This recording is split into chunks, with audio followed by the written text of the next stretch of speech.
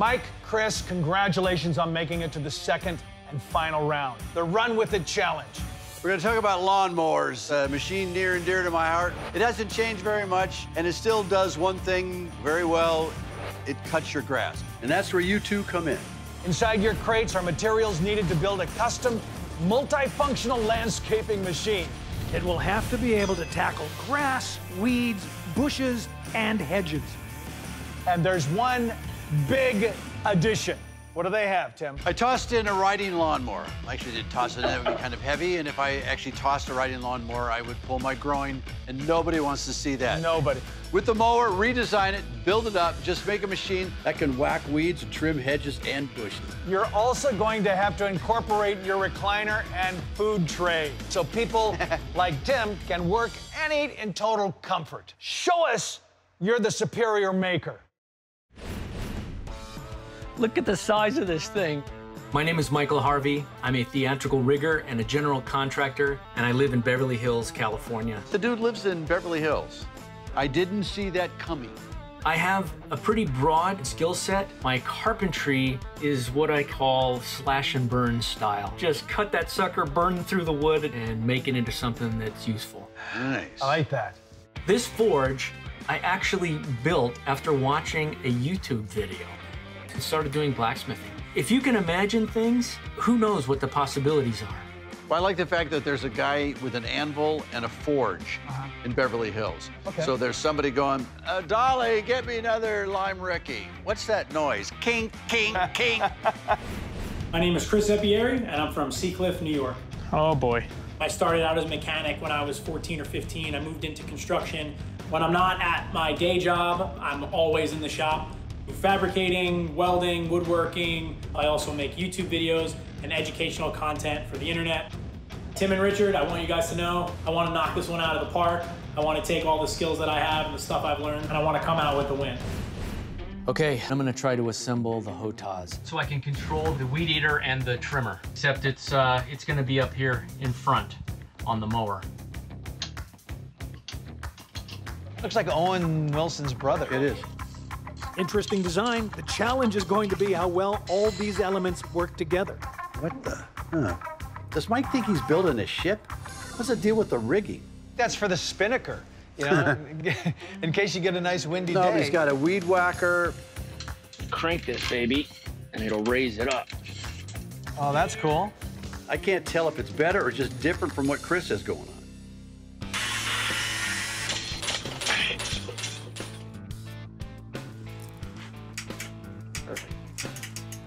It works. It works. Oh, yeah. Oh, yeah. There we go. There we go.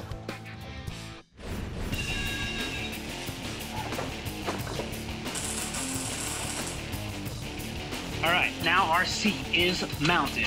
Look how quick you got the chair on there.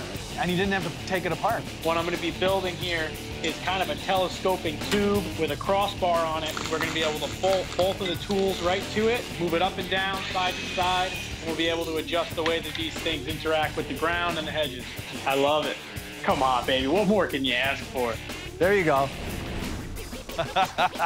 Look at this. Oh, my gosh. Wow. Chris gave us a take-no-prisoners yard machine complete with a propane torch to incinerate pesky weeds and a winch to rip out stumps or tow your neighbor's car that blocks the driveway. His redesigned shock-absorbing tray sports a fan, and you can control his weed whacker and hedge trimmer from the comfort of his fully functioning recliner. It's got all the bells and whistles, but does it really deliver yard domination?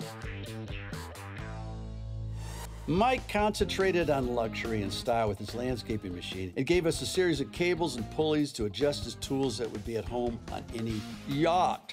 He included a sunshade and widened his recliner for comfort. To keep you out of the yard work danger zone, he integrated a jet fighter-inspired control system for operating his weed whacker and hedge trimmer. And because every luxury vehicle needs a personalized set of tags, Mike hand-sculpted and cast in steel an assembly-required license plate. Kind of sucking up, but great custom touch. They should work like they came from the factory ready to trim hedges and go through grass like a hungry cow. So we've set up some grass and hedges to trim.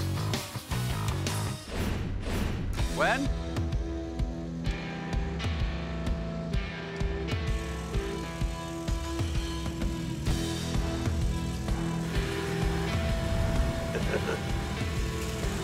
Hedge trimmer's working like a charm. Controls great. Let's test the weed whacker. Great position and controls. I'm getting maximum grass cut.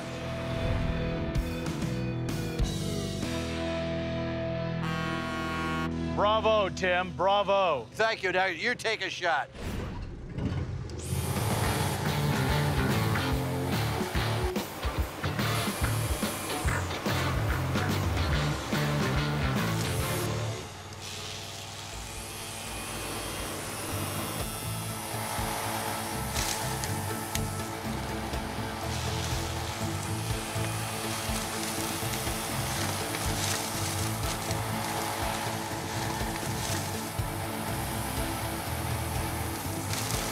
Right out of the gate, I'm having problems with the weed whacker controls.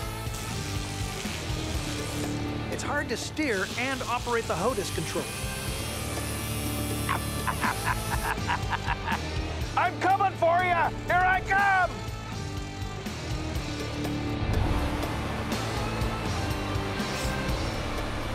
The controls interfere with the steering, not getting clean cuts.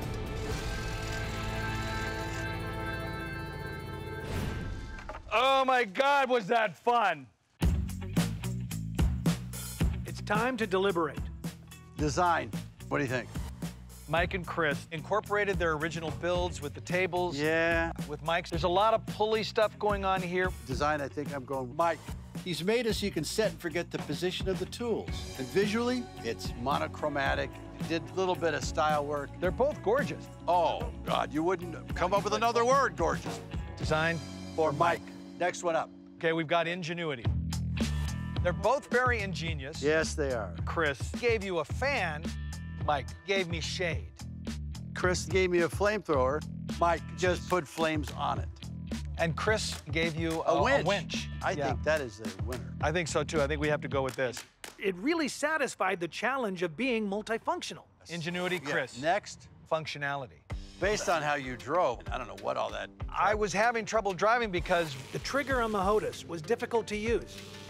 I don't know. I kind of like the fact that both of yours are on different sides. That seemed like a bad idea, but now it seems like a good idea. Because if I had to do this, weed whack, and there was stuff in the way, and vice versa, I wouldn't be able to do it. We're down to functionality. all right. We have bad news to tell somebody. I'm gonna run into we had a this. lot of fun. April, come on over. Hey, guys. Hey, how's it going? Good. Hey there, Mike, Chris. Good to see you guys. It's Richard, Tim, and April. You remember us. Try to pretend you recognize us. First things first. You both did incredible work. It was a blast watching you guys do it, but Richard's got some news that one of you's gonna like. The maker with the winning comfort mower is...